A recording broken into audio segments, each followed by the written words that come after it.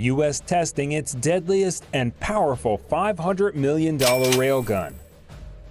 Few weapons in the world are as majestic and as possibly devastating as railguns. A railgun is a device that employs electromagnetic force to fire projectiles at high speeds. The projectile doesn't have any explosives in it, rather it depends on high speed and momentum to do damage. The destructive power of these projectiles relies on how fast they are moving and how weighty they are, because a railgun projectile can move quickly. Its destructive force is more considerable than a similar-sized traditional gun projectile. The U.S. Navy Dahlgren division regularly revealed an 8 megajoule railgun shooting 7.1-pound projectiles as a prototype of a 64 megajoule weapon that was designed for warships.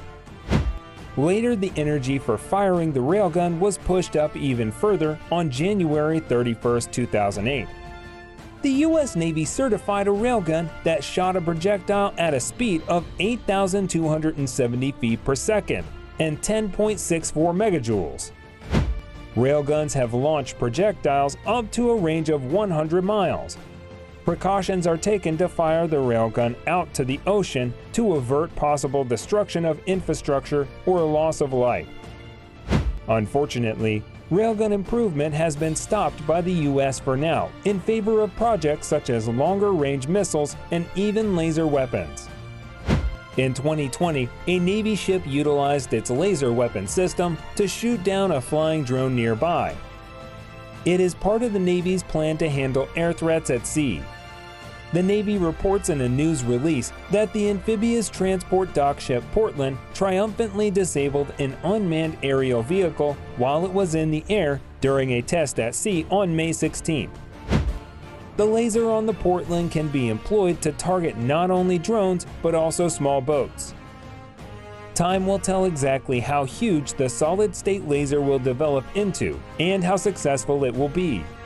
For now, we can still depend on weapons like the Tomahawk cruise missile. The Tomahawk land attack missile is a long-range, all-weather, jet-powered subsonic cruise missile that is mainly operated by the U.S. Navy and the Royal Navy to assail land from ships and submarines.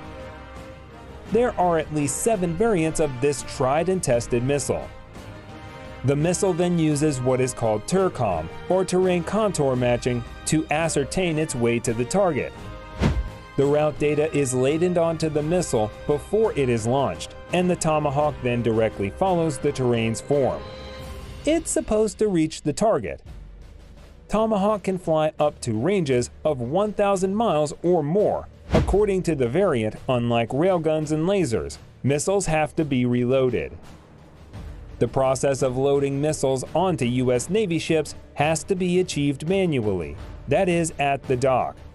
Reloading at sea is a much more threatening undertaking because of the weight of some of the missiles and the rolling motion of the ships underway. The vehicle launch system and personnel could be impaired or injured. Missiles like the Standard missile measure in excess of 1,000 pounds. In the past, U.S. Navy ships were loaded with cranes, but these were removed due to the risk of rearming at sea with potential hostiles with Russia and China looming. Rearming at sea looks more likely. U.S. Navy torpedoes are another distasteful weapon. Enemy ships have to compete with surface vessels that are often armed with torpedoes. Torpedoes that are 50 more deadly than TNT. Torpex is an acronym for torpedo explosives. Surface vessels are armed with the Mark 54 torpedoes. The Mark 54 can demolish submarines at a range of 10,000 yards for land attacks. The U.S. Navy can depend on the Naval Strike missiles. The new Norwegian missile is used to counter ships and land targets. It has a range of up to 345 miles depending on its attack profile.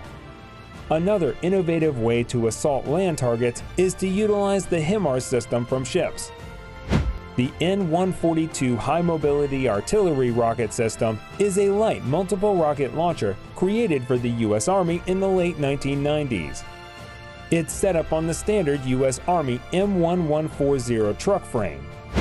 The M142 has one pod that can hold either 6 GMLRS rockets, 2 PRSM missiles, or 1 ATACMS missile. It can shoot all of the weapons in the multiple launch rocket system family employed from ships. The system provides the U.S. with greater land attack versatility. The defense setup of the U.S. Navy ships and aircraft carriers is achieved in successive layers. The final defense entails the Phalanx Sea Whiz. The Phalanx utilizes radar to prey on enemy missiles with a 6-barrel 20mm Gatling cannon that shoots 3,000 to 4,500 rounds per minute over ranges of more than 5 miles. The range is relatively short for modern anti-ship missiles, but the system is quick and accurate. Another level of defense that aircraft carriers have is the aircraft they carry. As soon as enemy weapons aim at them, they scramble F-18s or F-35s and assault the enemy facilities or ships. These aircrafts are armed by ordnancemen, distinctive in their red outfits.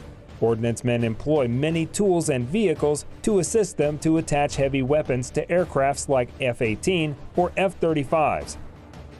F-18s are being replaced by F-35 Lightning, but they still have a role to play as navies worldwide keep working to enhance the weapon systems of their battleships and aircrafts. These weapons are transforming into something fatal by the day, and with such frightful improvements, the casual onlooker can only wish that these weapons would never truly be utilized for their expected purpose.